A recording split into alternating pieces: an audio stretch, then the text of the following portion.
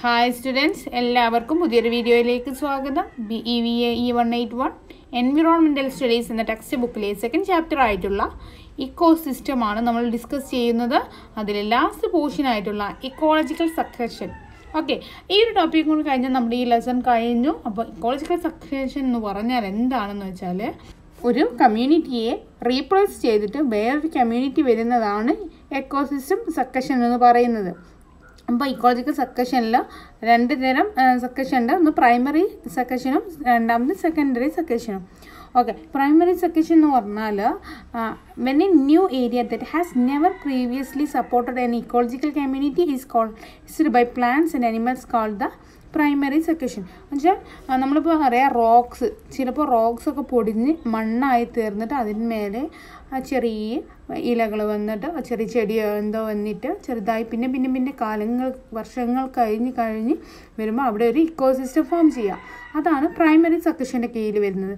ഇനി secondary succession എന്ന് പറഞ്ഞാൽ എങ്ങനെയാണെന്ന് വെച്ചാൽ ഇപ്പോൾ വല്ല ഹസാർഡ്സോ അല്ലെങ്കിൽ വല്ല ഡിസാസ്റ്ററോ സംഭവിച്ചിട്ട് ഫ്ലഡോ എന്തെങ്കിലും ഒന്ന് ഡ്രൗട്ടോ എന്തെങ്കിലും ഒന്ന് സംഭവിച്ചിട്ട് ആ ഒരു ഏരിയയിലെ എക്കോസിസ്റ്റം തന്നെ ഇല്ലാതാവുക, എന്നിട്ട് അവിടെ പുതിയൊരു എക്കോസിസ്റ്റം ഫോം ചെയ്യുക അല്ലെങ്കിൽ ഒരു പുതിയൊരു കമ്മ്യൂണിറ്റി ഫോം ചെയ്യുന്നതാണ് സെക്കൻഡറി സക്സഷൻ എന്ന് പറയുന്നത്.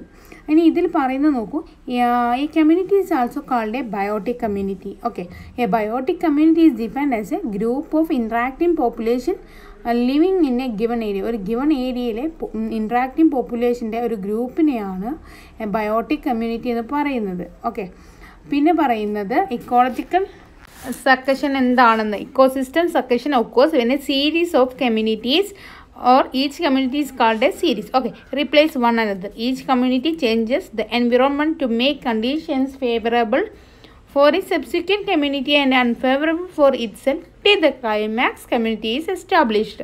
അപ്പോൾ എന്താണ് പറയുന്നത് വെച്ചാൽ നമ്മൾ പാറയെ പൊടിച്ചിട്ടാണ് നമ്മൾ പറഞ്ഞല്ലോ. അപ്പോൾ ഒരു വലിയൊരു പാറയിൽ പിന്നെ അത് വർഷങ്ങൾ കഴിയുമ്പോൾ അവിടെ ഒരു കമ്മ്യൂണിറ്റി ഫോം ചെയ്യും.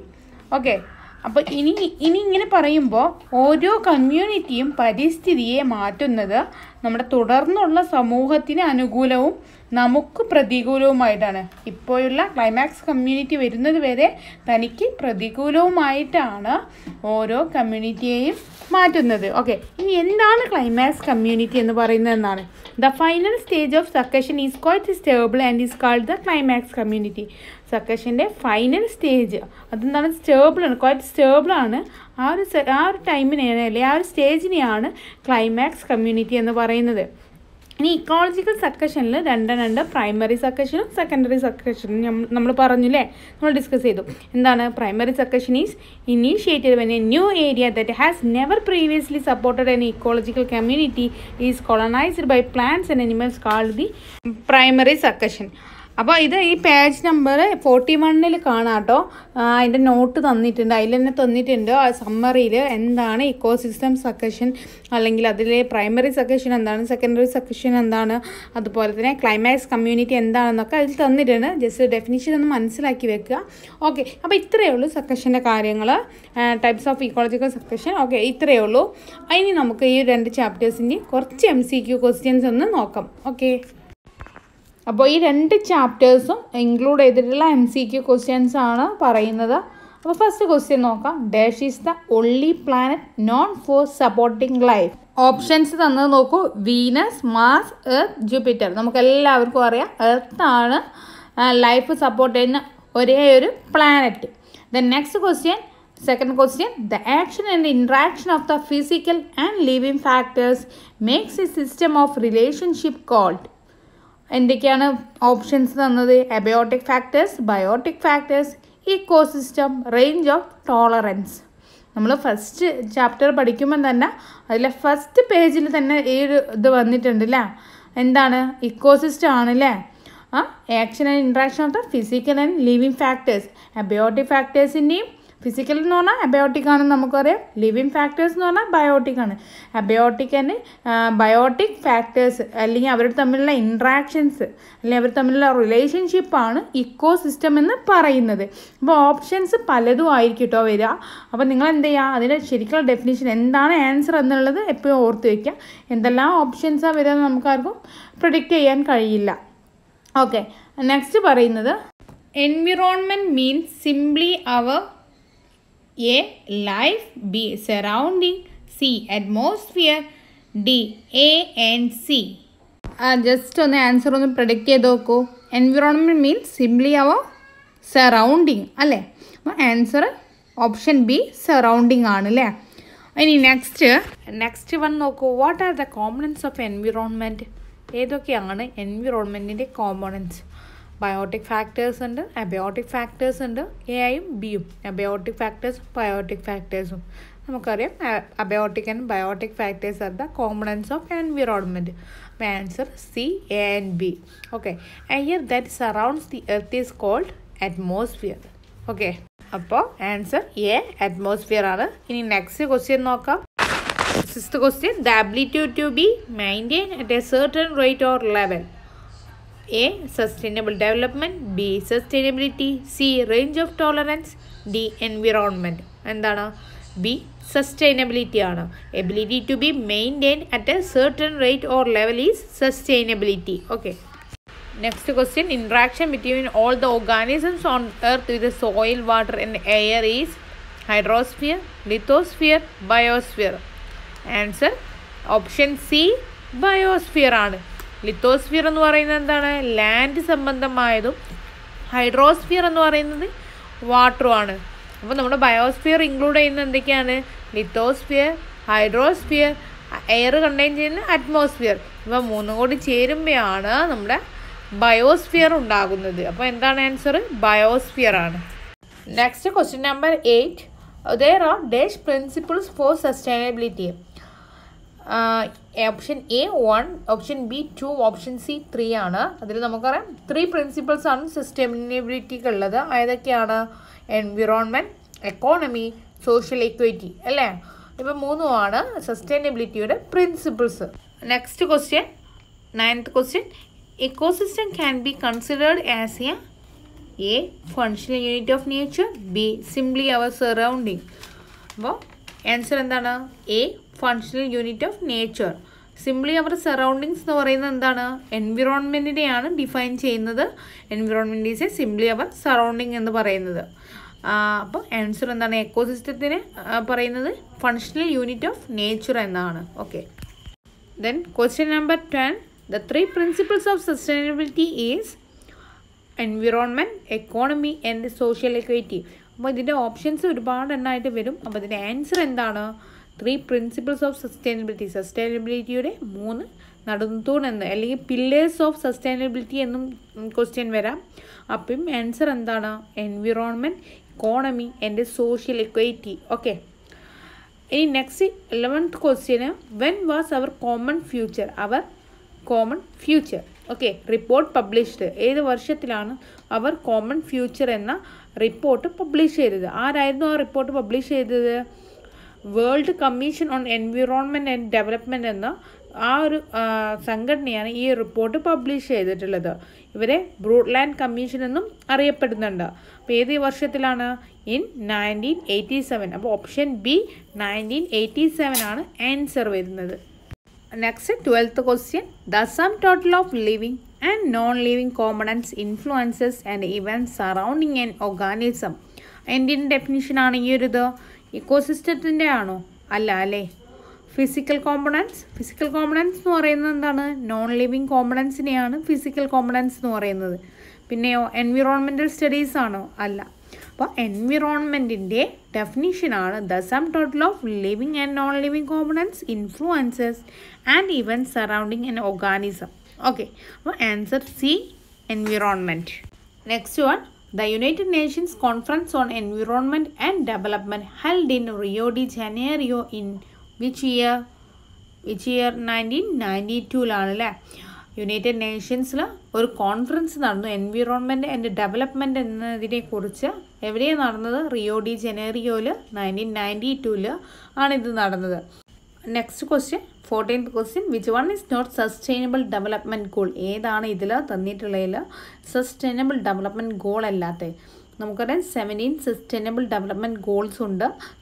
നമുക്ക് 2016 തൊട്ട് 2030 വരെയുള്ള കാലയളവിൽ അച്ചീവ് ചെയ്യാനായിട്ട് 2015 17 sustainable development goals United Nations കോൺഫറൻസിൽ പബ്ലിഷ് ചെയ്തിട്ടുണ്ട്. ഓക്കെ, അപ്പോൾ ഇതിലേതാണ് ഫസ്റ്റ് ഓപ്ഷൻ എന്താണ്? A quality education, B zero hunger, C life on land and D gender inequality. അപ്പോൾ ഇതിലേതാണ് നമ്മുടെ സസ്റ്റൈനബിൾ ഡെവലപ്മെൻറ്റ് ഗോളിൽ ഇല്ലാത്തത് അല്ലെങ്കിൽ ചേരാത്തത്? അപ്പോൾ നമുക്കറിയാം എ ക്വാളിറ്റി എഡ്യൂക്കേഷൻ ഇൻക്ലൂഡഡ് ആണ്, സീറോ ഹങ്കർ ഇൻക്ലൂഡഡ് ആണ്, ലൈഫ് ഓൺ ലാൻഡ് ഇൻക്ലൂഡഡ് ആണ്. അപ്പം ജെൻഡർ ഇൻഇക്വാളിറ്റി അല്ല, ജെൻഡർ ഈക്വാളിറ്റിയാണ് കേട്ടോ. അതാണ് അപ്പോൾ സസ്റ്റൈനബിൾ ഡെവലപ്മെൻറ്റ് ഗോളിൽ ചേരാത്തത്, അവയിൽ ഉൾപ്പെടാത്തത്. ജെൻഡർ ഇക്വാളിറ്റി ആണ് ഉള്ളത്, ജെൻഡർ ഇൻഇക്വാളിറ്റി അല്ല സസ്റ്റൈനബിൾ ഡെവലപ്മെൻറ്റ് ഗോളിൽ ഉള്ളത്.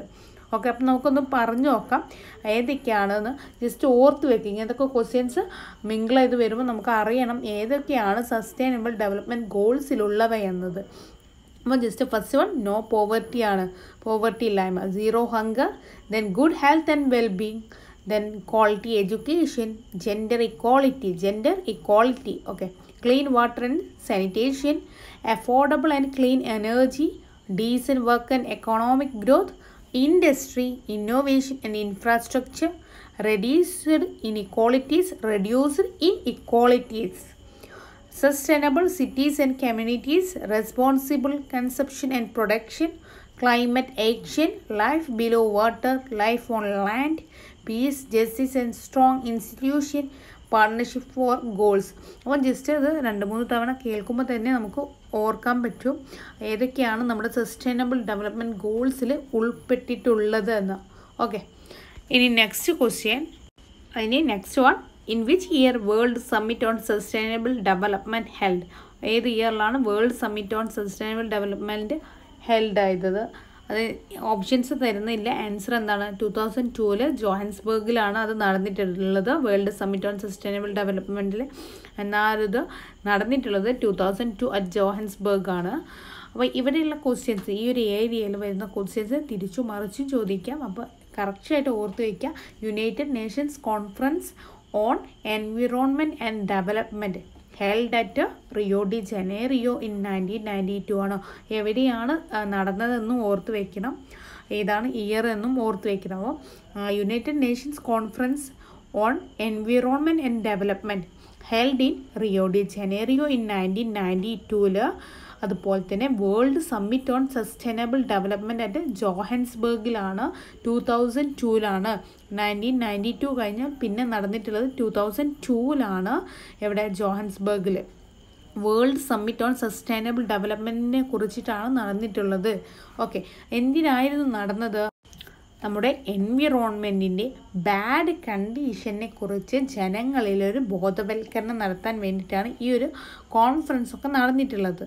എന്നിട്ട് ഈ കോൺഫറൻസിൻ്റെ തുടർച്ചയായിട്ട് തന്നെ 2015 ഇവർ സസ്റ്റൈനബിൾ ഡെവലപ്മെൻറ്റ് ഗോൾസ് പുറത്തിറക്കി.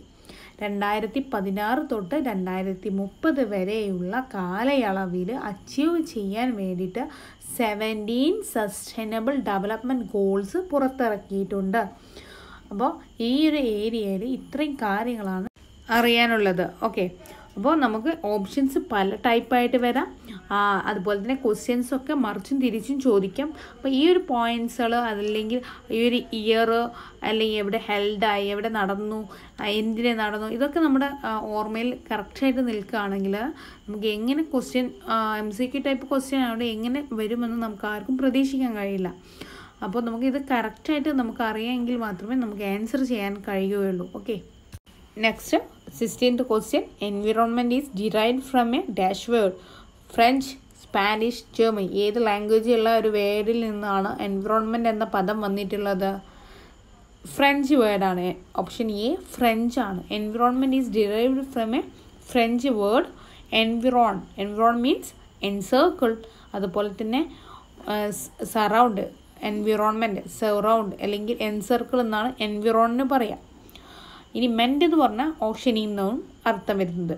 അപ്പോൾ ഓക്കെ, എൻവിറോൺമെൻറ്റ് എന്ന വേർഡ് വന്നിട്ടുള്ളത് ഫ്രഞ്ച് വേർഡിൽ നിന്നാണ്. Next question which is not A biotic component. ഏതാണ് ഇതിൽ ബയോട്ടിക് കോമ്പണൻസ് അല്ലാത്തത്? പ്ലാന്റ്സ് നമുക്കറിയാം ബയോട്ടിക് കോമ്പണൻ്റ് ആണ്. ബയോട്ടിക് എന്ന് പറഞ്ഞാൽ ബയോളജിക്കൽ അല്ലെങ്കിൽ ലിവിങ് കോമ്പണൻസിനെയാണ് ബയോട്ടിക് കോമ്പണൻസ് എന്ന് പറയുന്നത്. എ പ്ലാന്റ്സ്, ബി എന്താണ് ആനിമൽസ്, അതും ബയോട്ടിക് കോമ്പണൻ്റ് ആണ്. സി ഡീകമ്പോസേഴ്സ്, അതും ബയോട്ടിക് കോമ്പണൻ്റ് ആണ്.